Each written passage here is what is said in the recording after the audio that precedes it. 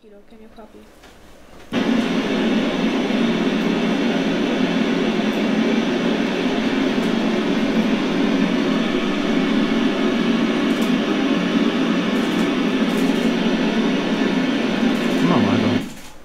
Delta Papa Zero India Sierra Sierra, this is Delta Lima Zero X-Ray Kilo. Can you copy?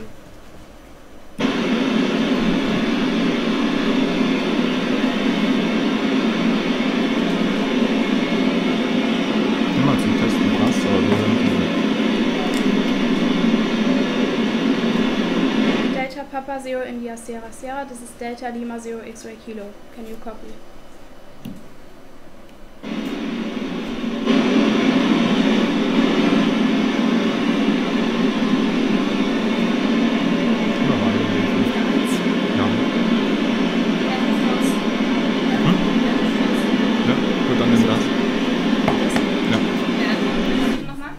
Delta Papa Zero India Sierra Sierra, this is Delta Lima Zero X-Ray Kilo. Can you copy?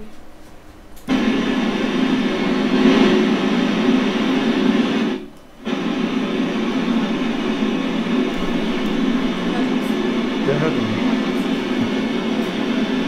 Wir hören noch nicht. Die hören. Dann rufen wir 2 aus, sonst haben wir hier Probleme. Okay. Ja. Delta Papa Zero India Sierra Sierra, this is Delta Lima Zero X-Ray Kilo. Can you copy?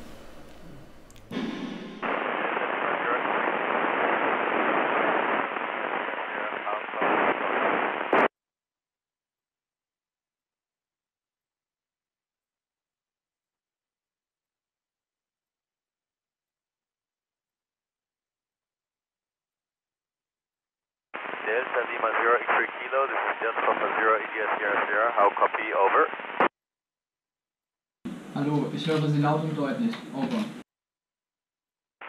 Hallo Zusammenschnitt, hallo Kaiserslautern, hier spricht die internationale Raumstation. Freut mich, dass es geklappt hat. Wie geht es euch? Hallo, uns geht es gut. Wir freuen uns auch sehr, dass der Funkkontakt heute funktioniert. Hier kommt auch schon die erste Frage. Gab es schon einmal brenzlige Situationen auf der ISS, in denen Sie Angst hatten? Over. Ja, am Montag, als der Funkkontakt nicht zustande kam und ich Angst hatte, dass ganz viele Schüler umsonst zusammengekommen sind, um die internationale Raumstation anzufunken, und ich habe deswegen das Kontrollzentrum gebeten, das auf alle Fälle nachzuholen. Aber mal im Ernst, tatsächlich gab es sonst keinen wirklichen Grund, hier auf der Raumstation Angst zu haben. Im Prinzip, ja, ab und zu gab es schon Momente, die vielleicht hätten brenzlig sein können. Bei der letzten Mission hatten wir ein paar Mal einen Feueralarm oder einen Rauchalarm, und auf dem Flug hier hoch hatten wir ein kleines Problem mit unseren Antriebsdüsen, aber das waren alle keine großen Probleme und noch keinen Grund, Angst zu haben. Over.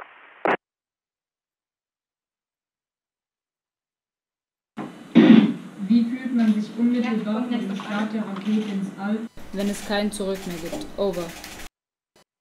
Ja, das ist eine gute Frage. Man fühlt sich eigentlich, und das ist wahrscheinlich erstaunlich für viele, man fühlt sich sehr erleichtert und entspannt, weil als Astronaut macht man sich ja immer Sorgen, dass noch was dazwischen kommt vor dem Start, dass man krank wird oder ein technisches Problem auftritt.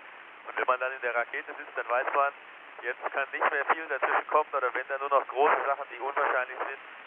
Von dem her weiß man, man ist ganz nah dran, sein Ziel zu erreichen, und das macht es entspannt. Okay. Ja.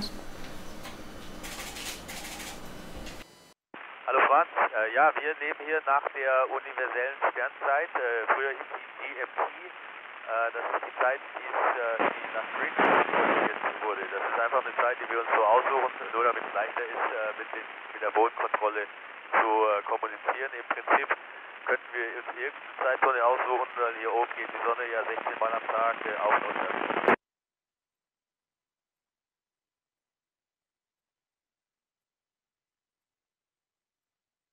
Ja, Cassandra, das ist echt auch eine gute Frage, der gehen wir hier nach. Was wir herausgefunden haben, ist natürlich, wenn man, das weiß man schon länger erstmal, dass wenn man im Weltraum ist und keine Gegenmaßnahmen trifft, dann werden die Muskeln schwächer, die Knochen schwächer. Aber das haben wir mittlerweile im Griff. Und was ich persönlich gemerkt habe, tatsächlich für mich hier oben, ich denke nicht, dass das große Auswirkungen hat. Wir haben gelernt, in der Schwerelosigkeit zu leben, auch für ein halbes Jahr, für ein Jahr. Und das ist ein richtiger Fortschritt, den die Menschheit gemacht hat in den letzten paar Jahrzehnten. Und das heißt, dass wir auch so weit sind, auch weiter und länger raus in Weltraum zu fliegen. Es gibt natürlich noch Dinge, die wir erforschen müssen. Dinge mit dem Immunsystem zum Beispiel oder Strahlung. Das heißt, es gibt noch Dinge, die interessant sind und wichtig sind, aber die grundsätzlichen Probleme, die können wir lösen. Over. Was war das Ungewöhnlichste, das Sie auf der ISS je gesehen haben? Over. Oh, das Ungewöhnlichste. Ich glaube, was ich hier je gesehen habe und was mich immer wieder erstaunt, ist, dass die Dinge schweben. Die schweben einfach so vor meinen Augen. Das ist manchmal unglaublich, auch jetzt noch, wo ich schon weit über 200 Tage im Weltraum war. Und das ist natürlich auch der Grund, warum wir hier dieses fantastische Labor haben, dass es nirgendwo auf der Erde gibt, dass wir nirgendwo nachbauen können, wiederholen können auf der Erde für keinen Aufwand der Welt. Das macht diesen Ort hier so einmalig und dafür natürlich so wertvoll für die Wissenschaft. Over. Gab es einen Moment im All, an dem Sie sich gewünscht haben, auf der Erde zu sein? Over. Nee, eigentlich meistens freut mich sehr, dass ich hier oben bin und nicht da unten, aber natürlich vermisse ich meine Freunde schon ab und zu und meine Familie, und wenn dann ein Bild kommt von der Grillparty oder das Baden irgendwo am Meer, dann wünsche ich mir zwischendurch schon mal, ach, schön, wenn ich da unten wäre oder mal joggen im Wald oder mal auf mein Mountainbike steigen, würde mich zwischendurch schon echt freuen, aber alles in allem freue ich mich hier, dass ich hier oben bin. Over.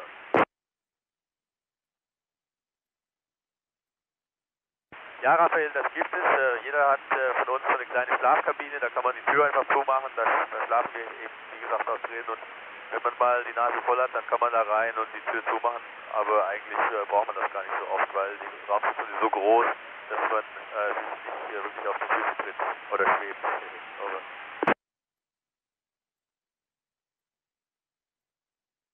Ja, Essen ist so ein Ding. Wir haben so um die 100 verschiedene Menüs oder also so Essensgerichte, die wir uns aussuchen können, Komponenten, und die machen wir warm in so einem kleinen Ofen. Das schmeckt an sich sehr gut, aber irgendwann hat man es doch satt, einfach weil sich oft die Sachen wiederholen und weil man nichts Frisches bekommt, also kein Salat oder so. Das heißt, Essen ist wirklich noch so ein Ding, da können wir noch ein bisschen dran arbeiten. Over. Glauben Sie an Außerirdische? Over. Ich bin ja Wissenschaftler und ich denke immer, wenn man eine Frage so stellen muss, dass es auf Glauben Ja oder Nein ankommt, dann heißt das, dass man es noch nicht richtig genug erforscht hat. Ich weiß es nicht, ich halte es für möglich, und wenn dann natürlich nicht jetzt in der Form, wie man sie aus irgendwelchen UFO-Filmen kennt, mit grünen Antennen. Aber es könnte sein, dass es Leben auf dem Mars gibt, ausgestorbenes Leben, fossiles Leben oder Bakterien, die jetzt noch dort leben. Das wissen wir nicht, das müssen wir erforschen. Und ich finde es sehr viel spannender, sowas rauszufinden. Das könnten wir vielleicht auch als Ingenieure oder als Astronauten irgendwann mal später diese Sachen rausfinden, anstatt nur zu überlegen, ob man das glaubt oder nicht, was ja letztendlich überhaupt nicht ausmacht.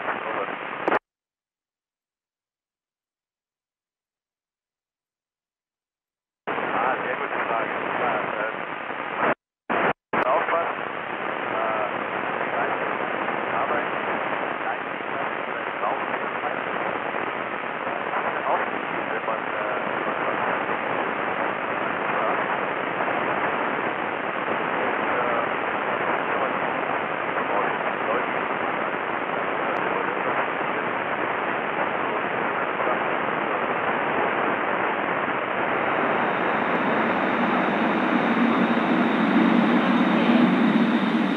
Der Kontakt ist gelaufen. Vielen Dank, Alexander Gerst.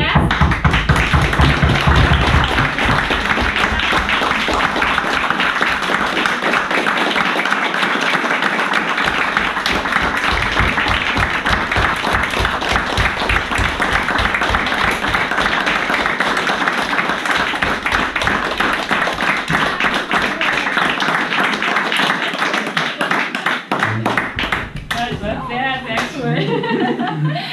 Sehr cool, danke fürs Foto. Sehr, sehr cool. Freut mich. Ja, sehr cool.